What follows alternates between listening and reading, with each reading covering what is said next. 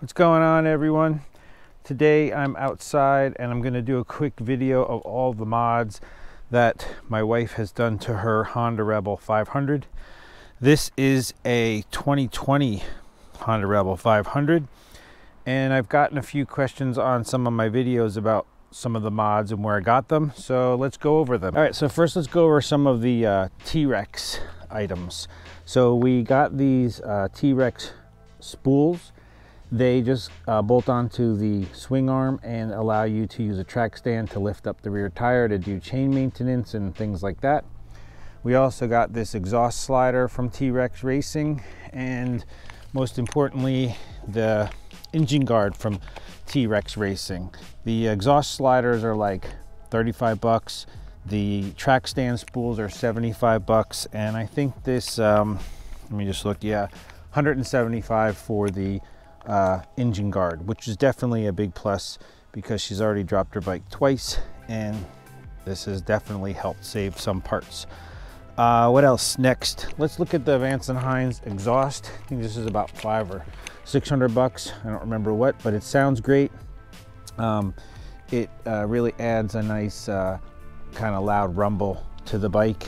She really does like the sound of that exhaust.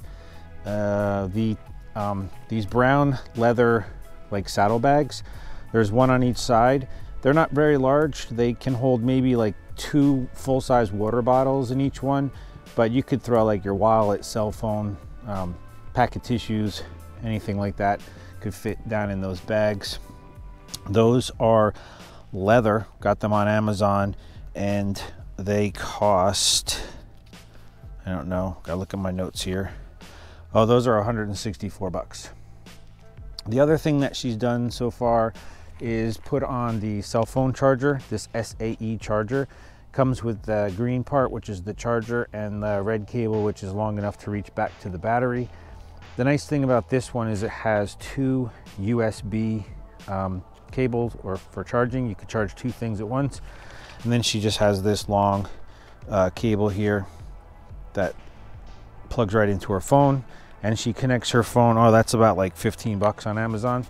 And then she connects her phone to the QuadLock system, which is about 70 bucks. You can adjust it in all different locations, but that seems to be the most convenient and easiest spot to use on the Rebel 500. And that's great. It really holds the phone nice and secure. Then moving on to the thing that she just got that she loves, it's her new seat from Corbin. I did a video on that. Super comfortable. She just went on her first really long ride with a couple of friends for International Female Ride Day, and yeah, she said it was really comfortable the whole time. And the nice thing is you can customize it a little bit. She got the red stitching on the seat and the red logo on the side, and I think they could also put in other logos if you had one. It's like 500 bucks. She also got this rack that she used for her trip, which is really a very nice rack. Got that on Amazon also, was $102. But it's a very secure. It bolts onto the side. So the problem was that she had another rack before that, and I will show you what that one looks like. This one was like, I don't remember how much it was, cheap on Amazon, and it bolts on like this onto the fender, but you can see that the seat covers over one of the bolts, so we couldn't use this rack, so she had to find a new one.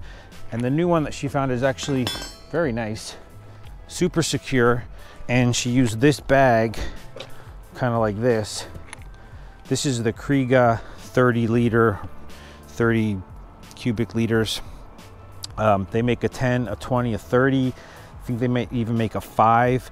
The Kriega system is really nice because it is waterproof, and you can attach other bags to the top of it.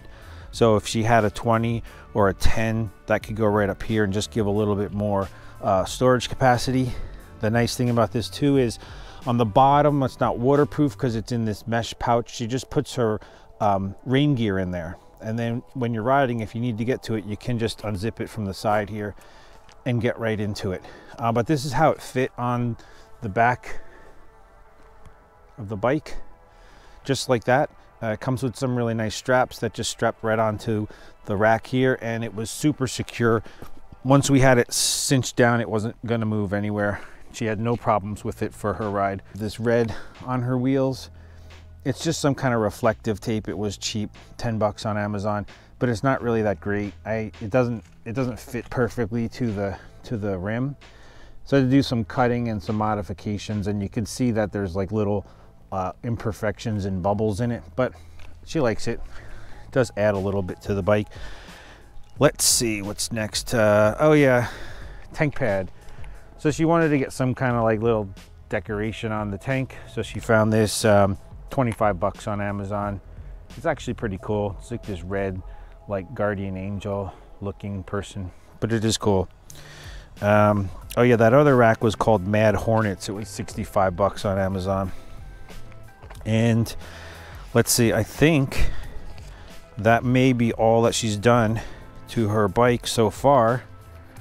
She's always planning on doing other things to it, so we'll make some videos about that. A lot of the things I installed on here, there are videos on my channel. And one other thing, when she was riding this past trip with her friends, she did manage to drop her bike or kind of crash a little bit in the parking lot of the gas station. She's not really quite sure what happened. She just knows she was turning, and the next thing she was on the ground and the clutch lever snapped off, or the end of the clutch lever snapped off, which is no big deal because it can be replaced easily. The handlebar's a little scraped up and the mirror's a little scraped up, and she didn't get hurt, which was a good thing.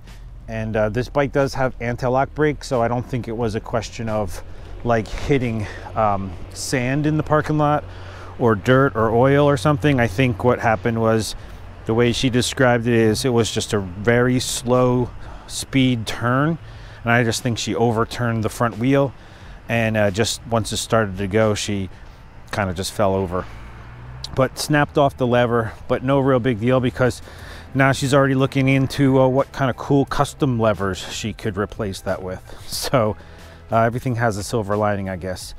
Anyway, this is her Honda Rebel 500 2020. Those are the mods. I'm out here in the rain and it's getting all wet, and she's gonna be mad when she watches this video and yells at me for putting her bike in the rain, because this is her precious little baby. So I better go and put it in the garage before I get in really big trouble. As always, thanks for watching. Maybe subscribe to my channel, give a thumbs up to this video if you learned anything that helped you, and hopefully I'll see you out on the road. Thanks for watching.